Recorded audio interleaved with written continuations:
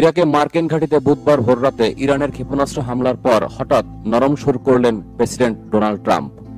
ইরানের পাল্টা হামলার বদলা নেওয়ার কোনো হুমকি দেননি, বরং শান্তি স্থাপনের প্রস্তুত বলে জানিয়েছেন তিনি। খবর বিবিসি বাংলায় এক প্রতিবেদনে বলা হয়েছে, ইরাকে মার্কিন ঘাঁটিতে বুধবার ভোররাতে ইরানের ক্ষেপণাস্ত্র হামলার হোয়াইট হাউসে সংক্ষিপ্ত এক বিবৃতি দেন ডোনাল্ড ট্রাম্প। তবে গত কয়েকদিন ধরে ইরানের বিরুদ্ধে যে ধরনের সামরিক ব্যবস্থা নেওয়ার হুমকি তিনি দিচ্ছিলেন, আজ তার কিছুই ট্রাম্পের কণ্ঠে শোনা যায়নি। এ সময় তিনি ইরাকের মার্কিন ঘাঁটিতে ইরানের ক্ষেপণাস্ত্র হামলার কোনো সৈন্য মারা যায়নি বলে জানিয়েছেন। তবে এই হামলায় সামান্য ক্ষয়ক্ষতি হয়েছে বলে জানিয়েছেন প্রেসিডেন্ট ডোনাল্ড ট্রাম্প।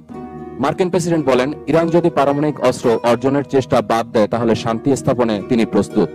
ইরান যে নতুন কোনো হামলা চালানোর সম্ভাবনা নাকচ করেছে তাকে ইতিবাচক বলে বর্ণনা করেন ডোনাল্ড ট্রাম্প। তিনি বলেন, তারা যে ক্ষান্ত হয়েছে সেটাই সবার জন্য মঙ্গল। সাংবাদিকদের সামনে সংক্ষিপ্ত বিবৃতিতে শুরুতেই ট্রাম্প বলেন, তিনি যতদিন আমেরিকার প্রেসিডেন্ট থাকবেন ইরানকে পারমাণবিক অস্ত্র অর্জন করতে দিবেন না। ট্রাম্প বলেন, ইরানের বিরুদ্ধে তিনি নতুন নিষেধাজ্ঞা আরোপের নির্দেশ দেবেন, যা ততদিন পর্যন্ত কার্যকর থাকবে যতদিন ইরান আচরণ না বদলাবে। তবে এ ব্যাপারে তিনি ভেঙে কিছু বলেননি। তিনি বলেন, 1979 সাল থেকে ইরানের বহু আপত্তিকর কর্মকাণ্ড সহ্য করা হয়েছে, অনেক হয়েছে, আর নয়। তিনি আরো বলেন, ইরান একটি মহান দেশ হতে পারে, সে যোগ্যতা তাদের রয়েছে।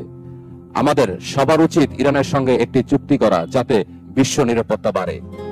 ইরাক থেকে মার্কিন সৈন্য প্রত্যাহারের যে দাবি ইরাকের পার্লামেন্টে করা হয়েছে সে ব্যাপারে কোনো কথা বলেননি ট্রাম্প। তবে তিনি বলেন, মধ্যপ্রাচ্যে তেলের কোনো প্রয়োজন নেই আমেরিকার। ট্রাম্প বলেন, মধ্যপ্রাচ্যে অধিকতর ভূমিকা নেওয়ার জন্য ন্যাটো জেটকে বলবেন।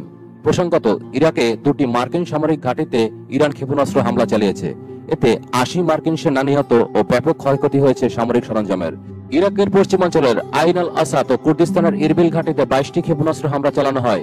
ইরানের রাষ্ট্রীয় টিভি চ্যানেলে দাবি করা হয়, মঙ্গলবার শেষ রাতে হামলার মধ্যে কাসেম সুলেমানি হত্যার জবাব দেওয়া হয়েছে। তবে এরপর ইরান যুদ্ধ চায় না, কিন্তু যুক্তরাষ্ট্র যদি হামলা করে তবে পাল্টা জবাব দেবে। সরাসরি যুক্তরাষ্ট্রের অভ্যন্তরে হামলা চালিয়ে এর জবাব দেবে ইরান।